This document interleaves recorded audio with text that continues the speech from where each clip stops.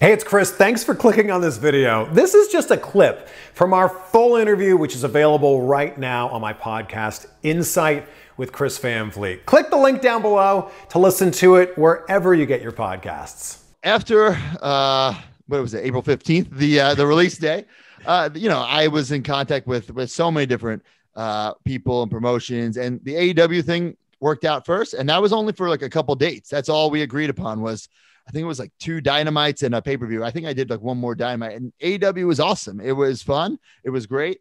But I was in such a long-term relationship. I didn't want to just jump into another relationship with anybody, really.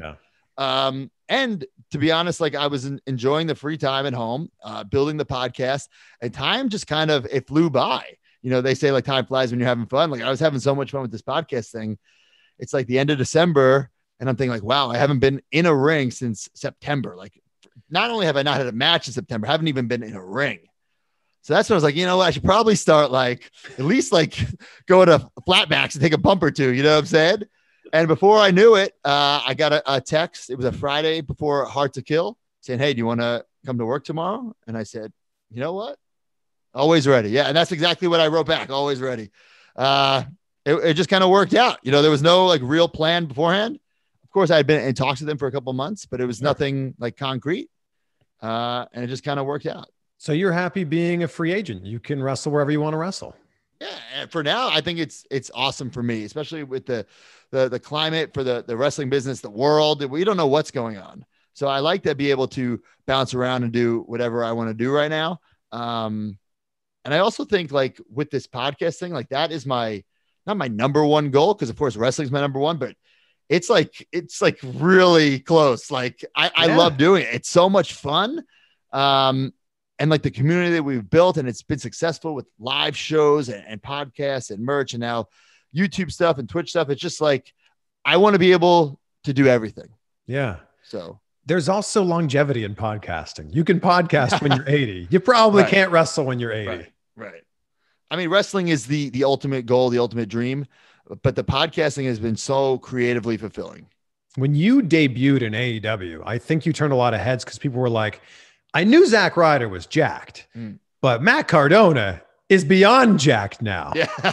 Yeah. I mean, we might've talked about this in the last, I don't know. I think maybe we were just DMing about this, but like, I was always the same size. Like maybe throughout like my 15-year career, like in WWE, like I gained a little bit of size, but I don't know. For me, like I would, even that day at AEW, I was like, oh man, I'm not looking my best. But then like everyone like made it seem like I was the warlord. I was like, well, I guess perception's reality. That's fine with me.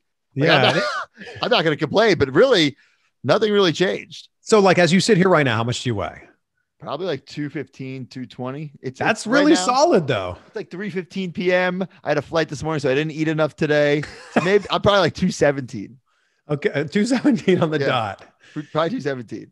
But it's interesting hearing you explain the situation with AEW, because a lot of wrestling fans will go, well, Matt's not on AEW anymore. Like what happened? Like, why would they get rid of him? Right. And you explaining like, no, that's not what I was looking for at that time. It was just cool to go in and do a couple dates. Yeah. And that's not saying I'll never want to go back. Yeah. You know, it's like, it was just, I have a very great relationship with Cody, obviously, Tony Khan. Everyone was super cool when I was there. And I loved my cup of coffee there. It was awesome. Yeah. I got a t-shirt. I was on pay-per-view. I was on Dynamite. It was awesome.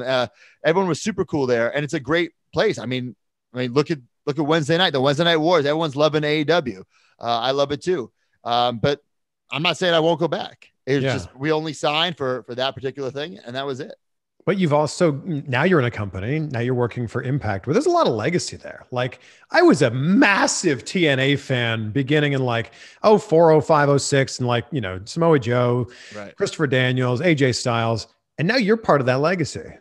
Yeah. I mean, it's pretty wild that it's been around for almost 20 years, if not 20 years, right? Yeah. It's pretty nuts. And all the things that they have done and all the guys they have found. And I just think Impact right now is a great fit for me, because I feel like impacts have had highs and lows, well documented, and myself included. And I feel like right now we're both like on the rise, on the up and up. And I think we're a perfect fit.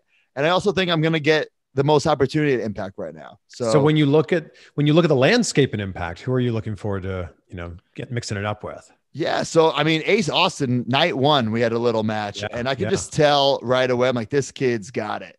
You know, he's just a pro. And I think in 5 years, he's going to be a name that everybody's talking about.